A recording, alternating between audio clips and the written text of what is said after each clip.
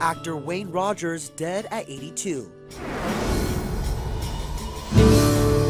The MASH star's rep tells E.T. exclusively he died of complications from pneumonia and that he was surrounded by family members. Rogers was best known for playing Captain Trapper John McIntyre on the popular show. You know, without your glasses, you could almost pass for offensive.